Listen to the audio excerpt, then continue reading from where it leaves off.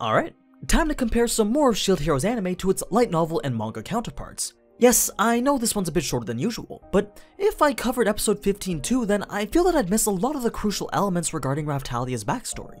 So in exchange for today's shorter episode, the next one will be a special one that really digs deep into Raphtalia's past as told by an entire dedicated side story. But that's for next time. Let's focus on what was skipped this time. Episode 14, Everlasting Memory, covering chapters 20 to 22 from the manga and chapters 1 to 2 from volume 4 of the light novel. And now Fumi and the rest of them had just barely escaped capture with the assistance of one of Melty's shadows. Once Mine had regained composure after their battle, she gathers everyone that she can to scour the forest in order to hunt them. Motoyasu of course follows suit, but Ren and Itsuki decide against this, and choose not to chase after Naofumi. They seem to be reconsidering their current stance on his wanted position. Now, deep in the forest, we find Naofumi sneaking his way through it, and while doing so, we're given his current perspective on the 3 other members of his group. According to the light novel, and likely for other unspecified reasons, to him, Raphtalia now looks to have the appearance of an 18-year-old woman, one that's healthy and beautiful, but also rather serious. Philo looked more like a young girl who was around 10 years old. Her folial form looked like some kind of giant owl or penguin-like creature, but he actually wasn't quite sure what it was. Melty also looked the same age and height as Philo. At first, she was rather calm and very polite, but he found that the more time he spent with her, the less patient and more stern she became. She was level 19, ranking at the lowest as both Philo and Raphtalia were 40, and Naofumi was 39. Anyway, realizing that they were being hunted, Raphtalia suggests that they hide under the cover of some of her illusion magic. Naofumi accepts the idea, so Raphtalia casts the spell called All First Hiding. Remember, the All converts it from single target to multi-target, and the first means that it's in the lowest tier of spells. After the spell was complete, a tree formed by magic appeared from the ground, and it began to drop leaves over all of them until they were completely covered. This allowed for Motoyasu and his group to completely pass them by without noticing that they were there. Surprisingly though, Motoyasu did consider the fact that they could have been hiding due to Raphtalia's magic, something that you'd think a doorknob like him wouldn't even consider, but he did. And if it wasn't for some fake footsteps that Naofumi had Philo make, it was likely that Motoyasu would have used one of his spear abilities to search for any magically hidden targets. Luckily though, he was led astray. But they didn't get too far from Naofumi's location when Mine finally just got fed up of looking. She proceeds to take out a bottle, empty its contents on the surrounding shrubbery, then casted First Fire on it, bringing us now to the opening scene from the anime. This was a bit excessive, but Naofumi wasn't even surprised by this. He definitely didn't put it past Mine to burn down an entire forest just to smoke them out. I mean, pretty much everything she did was a criminal act, so this one was no different. Of course, she didn't light the fire in front of Motoyasu though. She instead waited a bit behind, just out of visible distance from him. That way she could get away with pinning the blame on Naofumi. Melty had attempted to extinguish the fire by subtly casting the water spell First Squall. Unfortunately though, the area that these rain clouds covered wasn't big enough to extinguish the flames. That was pretty much all they could do. Naofumi had no choice but to have everyone hop on Philo then run in the opposite direction of Motoyasu and Mine. Their overall goal though was to head southwest and meet the queen, as per the Shadow's request. However, after some travel, they found that many of the paths leading that direction were cut off or heavily damaged thanks to Motoyasu and Mine. He wondered how they were able to know where they were heading when it should only be common knowledge to his group in the Shadow. This made him consider the presence of enemy shadows. After all, if the Queen's shadow could track his every move, then surely the king or Mine's could as well. So he had Raphtalia and Philo constantly survey their surroundings for spies, especially since Raphtalia seemed to have a knack for detecting when she was being watched, likely coming from a trait related to her Tanuki half. With this constant fear of being watched and the lack of a solid plan, Naofumi wasn't sure what to do, which is when Melty suggests that they seek the help from a nearby noble that had close ties with the queen. Because this person was a mutual to Melty's mother, it's likely that they shared the same views, so it'd be a safe bet to assume that they'd be willing to provide assistance. As briefly stated in the anime, this noble was part of a faction that strived to maintain equality between all types of people throughout Melremark, and the leader of that faction was the lord over the land that Raphtalia's old village was in, which was why Raphtalia was able to live in peace before the wave. Unfortunately though, when the first wave did hit, the old lord had gotten killed in the invasion. He could have easily fled to safety to avoid danger, but he didn't. He couldn't abandon his people. That just wasn't who he was. Instead, he fought to protect as many of his people as he could, and he died as a hero. But with his death, that area also lost the only prominent voice that spoke on the demi-humans' behalf, putting in power a new lord who had a much lesser view of the demi-humans.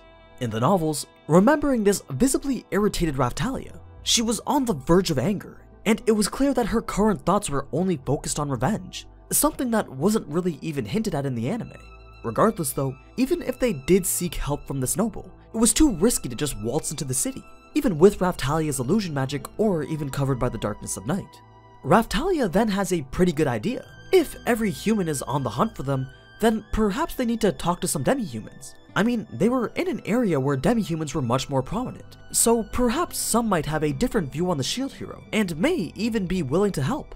So, with nothing else coming to mind, they head to a nearby village and try to discreetly talk to some demi-humans. However, every time they would approach one, that person would immediately apologize then run away. They wouldn't report him to the soldiers or anything, they just didn't seem like they wanted to talk. As it would turn out, they had been ordered to never speak directly to the Shield Hero, but not by who you might think. You see, in an attempt to find out more information, Raphtalia goes to talk to a demi-human by herself.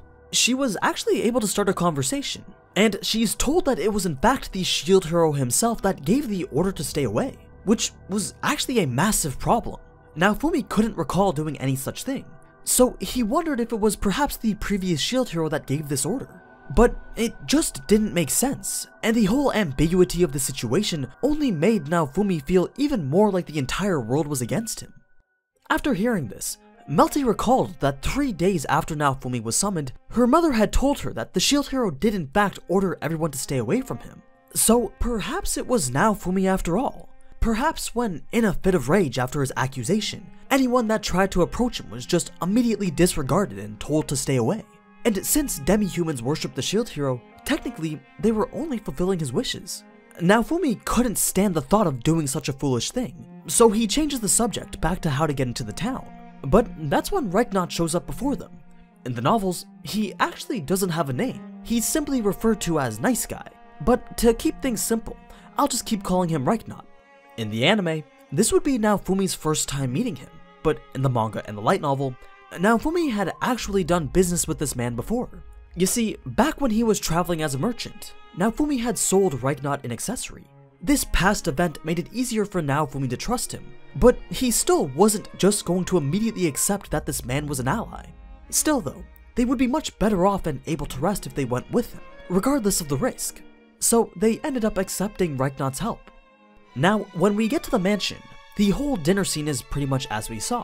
Even after, when in the bedrooms, the conversations were pretty spot on. Naofumi's deeply rooted trust issues are highlighted through interactions with both Melty and Reichnaut, and Raphtalia is shown to be one of the few people that he does trust. It's not that he doesn't trust Melty, it's just that he's known Raphtalia longer, so he's inclined to listen to her more than anyone. Anyway, Melty and Philo go for their walk while Naofumi tries to get some rest. A little bit later, he's awoken by the feeling that someone was approaching him. You see, ever since the situation with Mine, he would always wake up whenever someone came close to him during a nap. This time, it was Philo. Philo had wanted to sleep next to Naofumi, but Raphtalia told her that Naofumi probably wouldn't want that. So instead, she takes over as lookout with Melty by her side so that Raphtalia could also get some rest. That brings us to when the two of them have their talk as we see in the anime. But since they're in the room with Naofumi, while he's now just pretending to be asleep, he can actually hear everything that they're talking about.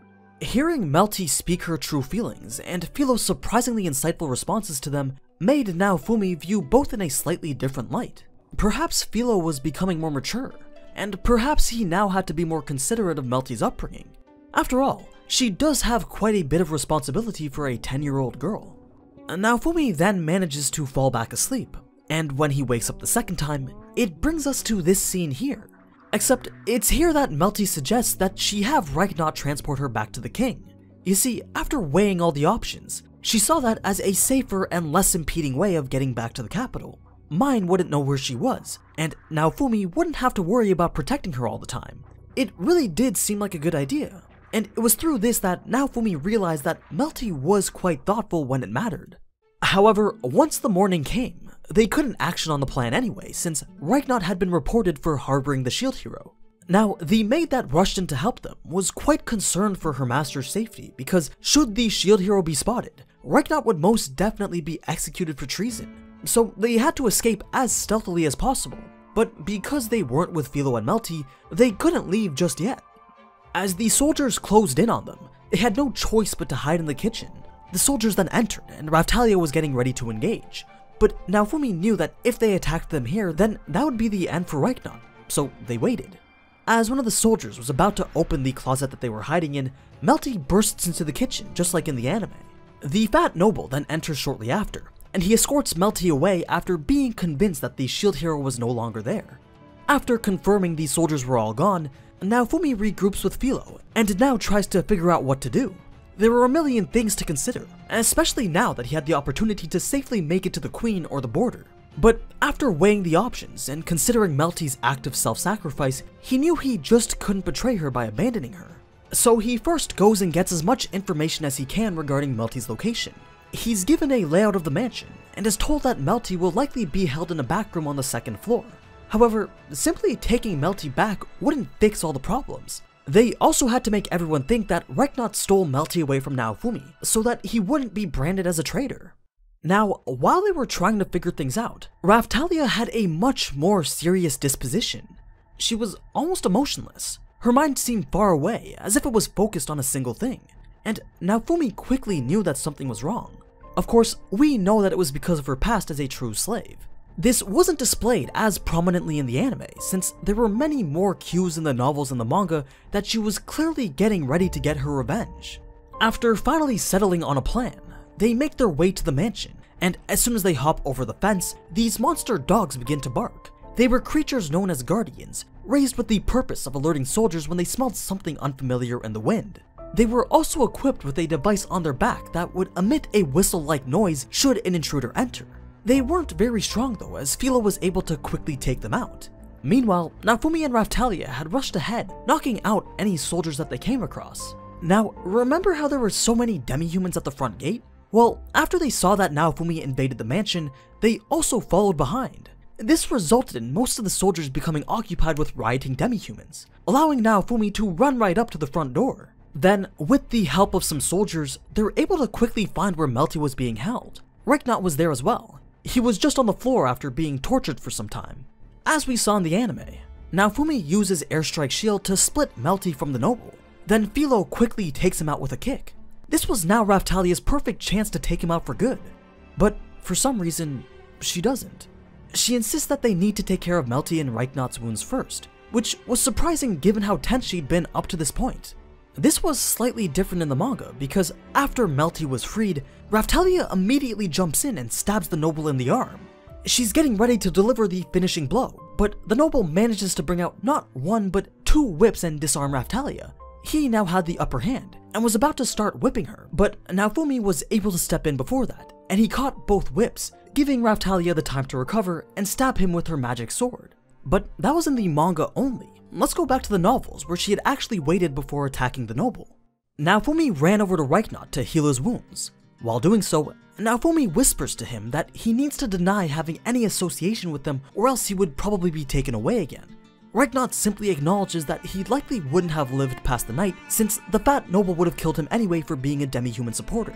Reichnaut wanting the demi-humans to be free just conflicted too deeply with the plans of the other noble, so he would have pounced at any excuse to take Reichnaut out. Also, Reichnaut wouldn't just disregard the very people who saved him. With the way that Melty and Naofumi had been treating him, Reichnaut now knew that all accusations against them had to be false, so he chose their side. But now that he's chosen to stand with the shield, he couldn't just go back to his mansion and continue business as usual. He tells Naofumi that he'll go into hiding until everything settles. Hearing this, Naofumi was relieved that Reichnaut would now be safe, but at the same time, he felt bad since he basically just ruined this man's life. Anyway, after ensuring that both Melty and Reichnaut were fine, Raphtalia finally focuses her attention on the noble. She slowly approaches him, all while Naofumi simply watched. He didn't intervene because this was fully her choice to make, and he would support her with whatever choice she made. It's likely he thought that, regardless of whether it was right or whether it was ethical, he would stand by her side just as she did for him. Naofumi felt no compassion for the sorry man in front of him. What he did to Raphtalia was unforgivable, and he wasn't about to prevent her from taking her revenge should she want it. And that was everything skipped in episode 14. I know we're getting to the good part, but we can't quite go into episode 15 just yet. And I know the skipped content from episode 14 wasn't quite as epic as the fight from episode 13, but there was still some pretty decent character development, and we're about to get a whole lot more for Raphtalia. So make sure you come back for the next video where we'll cover an entire side story that was dedicated to Raphtalia's past. Anyway, as always, thank you so much for watching, and if you enjoyed this type of anime content, then you already know what to do. So, until next time, ciao!